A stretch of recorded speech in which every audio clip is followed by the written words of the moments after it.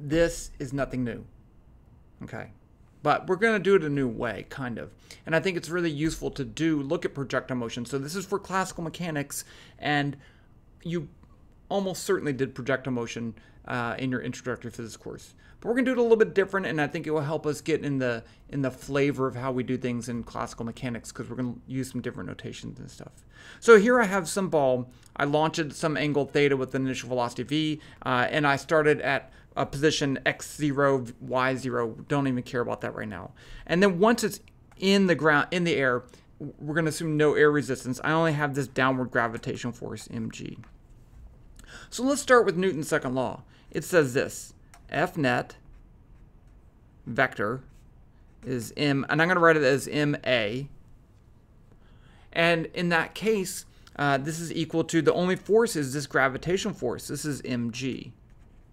So I have A equals g. And so g is the gravitational field vector. It does have a negative y component. I just want to make sure you're okay with that. But this is a vector equation. We like to write this as two scalar equations in the x and the y direction. I'll call that x. I'll call that y. So this would be ax is equal to the x component of the gravitational field, which is 0. Ay, the x component, the y component of the gravitational field, which is negative g. And one of the things, remember that the acceleration is the derivative of the velocity, and the velocity is the derivative of position. So I actually can write this as this, x double dot. And remember, x dot is the derivative of x with respect to time.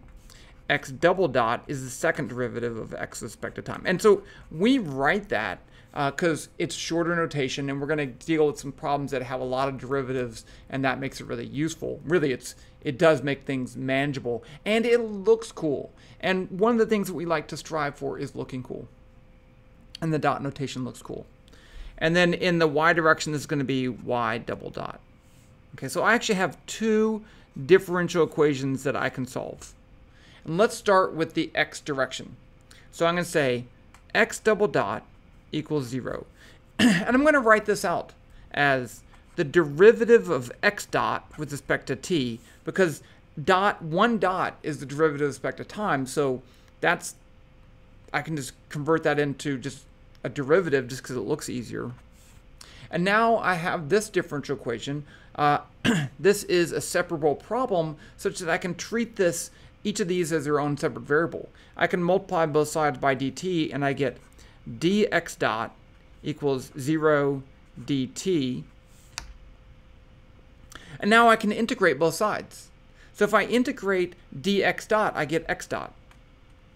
And if I integrate this side, I get the integral 0 is just a constant. So let's call that a constant c. So x dot equals a constant. This says that the x velocity as this goes through the air is constant, which we knew.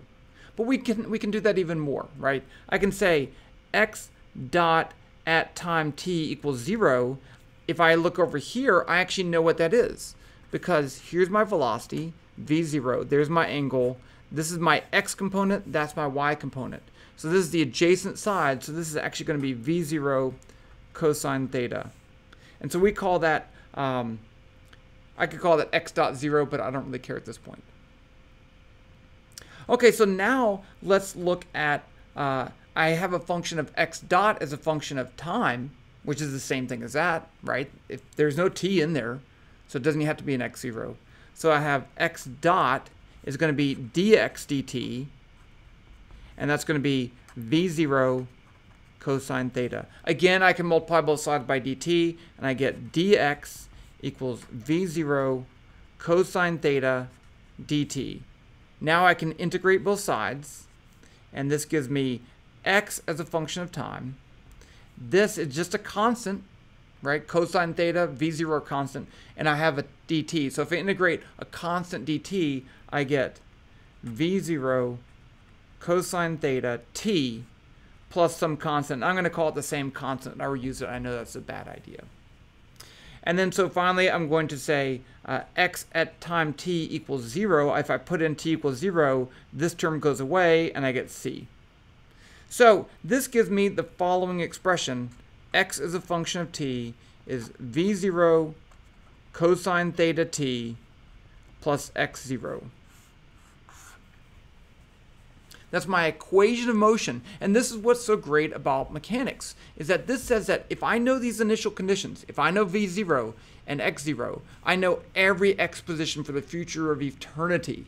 Okay, I can just map that out forever. And now then the question becomes, well, do we really know v0? Do we really know x0? But in classical mechanics, we have this deterministic view of reality, which isn't necessarily true, but that's what we have. Mathematically, that's how we model it.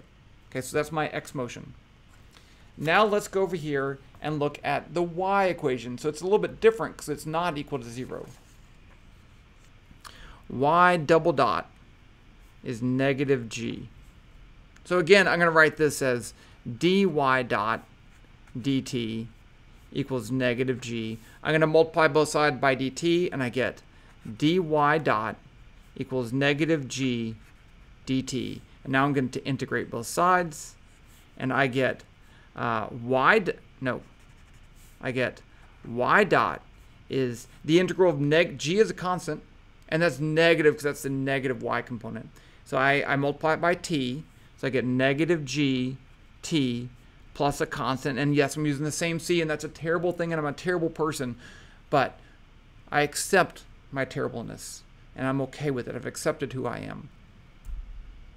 And again, I can say y dot at time t equals 0 is going to be negative g times 0 plus c. So that means c has to be the initial y velocity. So y dot 0 is going to be v0 sine theta. Why?